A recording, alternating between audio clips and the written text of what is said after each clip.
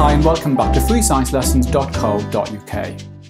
By the end of this video, you should be able to describe the structure and the roles of the nucleus, rough endoplasmic reticulum, ribosomes, and the Golgi apparatus in protein synthesis. This is a big topic and it can look a bit tricky, but I think you'll get it. I've split it over 2 videos.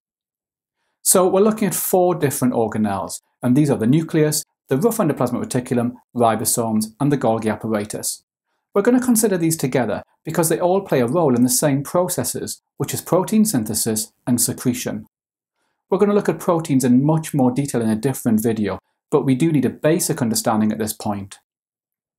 Proteins are formed by joining amino acids together in a specific order.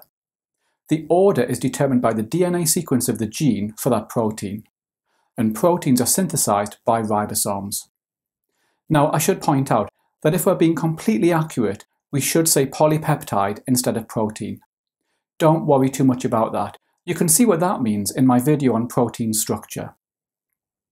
Now, some proteins remain in the cell cytoplasm, for example certain enzymes, whereas other proteins are secreted from the cell, and good examples of secreted proteins are hormones and antibodies. The first key fact that you have to get is that the nucleus, rough endoplasmic reticulum, ribosomes, and Golgi apparatus are very closely linked. This diagram shows you how they're arranged in the cell. We've got the nucleus here, and the nucleus is tightly connected to the rough endoplasmic reticulum, which is here. This shows the Golgi apparatus, and here are free ribosomes in the cytoplasm.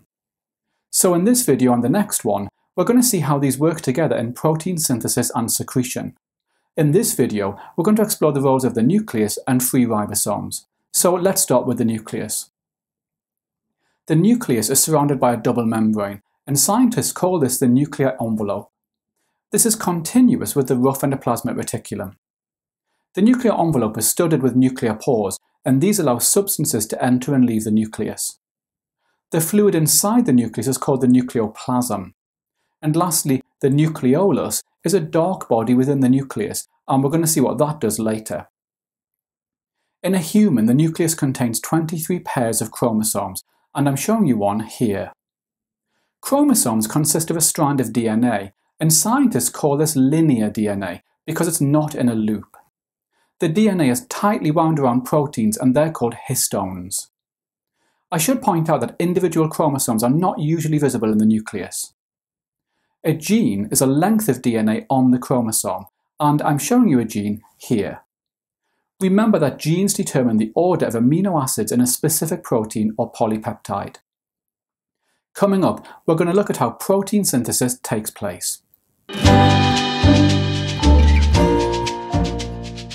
Okay, so how do the nucleus and the ribosomes work together to carry out protein synthesis? We're going to focus on proteins which remain in the cytoplasm, such as certain enzymes. First, the DNA sequence of the gene is copied into another molecule called messenger RNA, or mRNA for short. The messenger RNA now passes through a nuclear pore into the cytoplasm.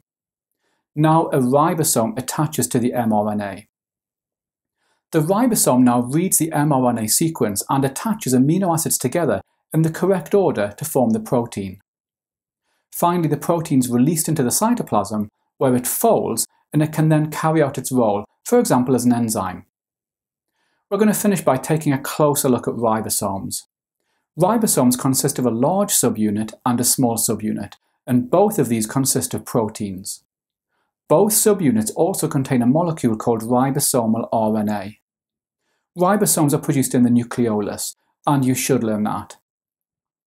In the next video, we're going to look at the functions of the rough endoplasmic reticulum and the Golgi apparatus.